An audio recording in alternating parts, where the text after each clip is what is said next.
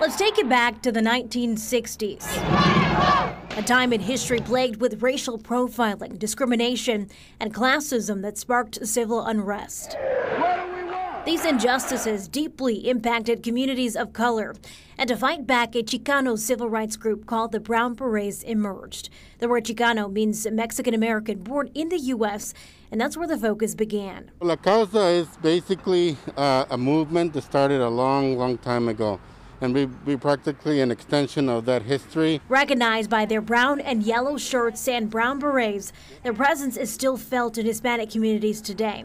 We spoke to Wisconsin's chapter leader, Bernie G., about how the mission has expanded. Fairness, community, service, and protection.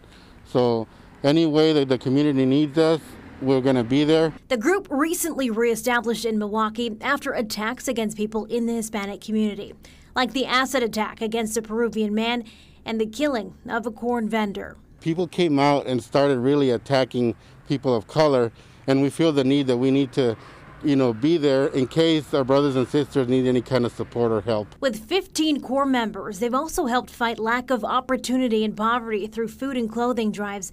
And as long as the community needs them, Bernie says they'll be here. We'll do whatever it takes to get the job done. Shernay Amara, WISN 12 News.